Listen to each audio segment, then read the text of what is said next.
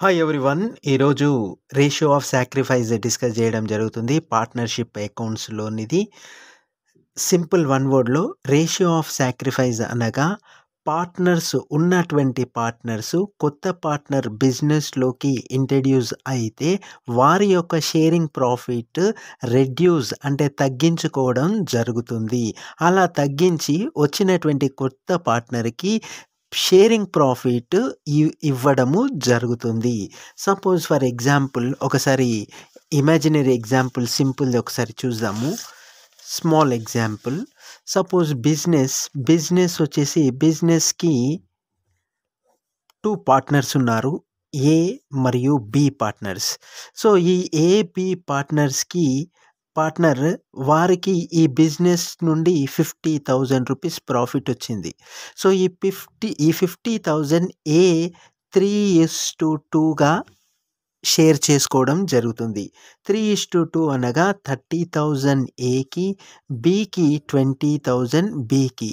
Suppose ఈ బిజినెస్లోకి C వస్తే ఆ సికి ప్రాఫిట్ షేర్ చేసేటువంటిది సాక్రిఫైస్ రేషియో అనడం జరుగుతుంది.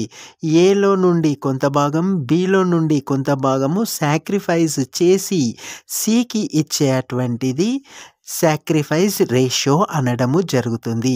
వచ్చినటువంటి ప్రాఫిట్స్లో నుండి సికి కొంత ప్రాఫిట్ షేర్ చేసేటువంటిది సాక్రిఫైస్ రేషియో అనడం జరుగుతుంది. మీకు క్లియర్గా అర్థమైంది కదా. వర్డ్స్లో చూద్దాము. Sacrifice ratio words. The meaning of sacrifice ratio in accounting can be explained as the proportion in which existing partners surrender their share of profit in favor of newly partner. So ఇప్పుడు మనకు క్లియర్గా అర్థమైంది. Sacrifice ratio అనగా the meaning of sacrifice ratio in accounting can be explained as the proportion in which existing partner సరౌండర్ there share of profit in favour of newly partner. So అతని profit తగ్గించుకొని newly వచ్చినటువంటి పార్ట్నర్కి profit sharing ఇవ్వడం జరుగుతుంది. Formula వచ్చేసి sacrifice ratio is equal to old profit sharing ratio minus new profit sharing ratio. Definition ఒకసారి చూద్దాము. The ratio in which existing partners settle to sacrifice there profit and losses. క్లియర్గా అర్థమైంది. Next ఒక formula చూసాము. ఇప్పుడు ఒక problem చేస్తాము. చూడండి problem. Anil and Sunil are partners sharing profit and losses in ratio of 5:3. They admitted Rao as a new partner for 1/7 share in the profit. The new profit sharing ratio will be 4:2:1. Calculate ratio of sacrifice of Anil and Sunil. So మనకి ఇక్కడ first old profit sharing ratio 5:3. New profit sharing ratio is equal to 4:2:1.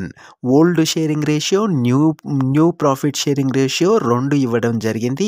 So దీన్ని బట్టి మనము ratio of sacrifice find out చేయాల్సి ఉంటుంది. So ఒకసారి calculate చేస్తాము.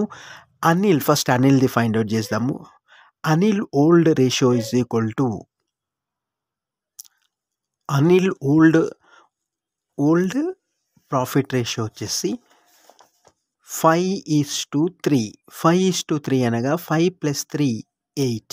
Denominator 8 అంటే 8 ప్రాఫిట్ల నుండి 5% ఏకి రావడం జరుగుతుంది. ఏ అనగా అనిల్కి. సో అదేవిధంగా Anil 5/8. Next Anil new profit sharing ratio ఎంత? న్యూ ఏంటి? 4:2:1. 4:2:1. 4:2:1. 4 + 2 6.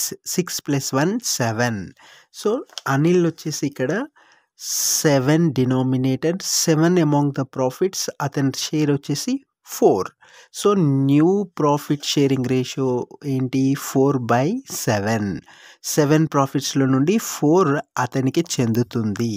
So Anil old old profit ratio 5/8, new 4/7, sacrifice ratio ఇప్పుడు ఫైండ్ అవుట్ చేయాలి.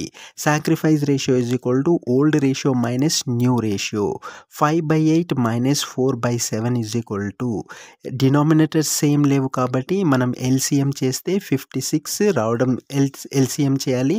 So 8 into 7 56.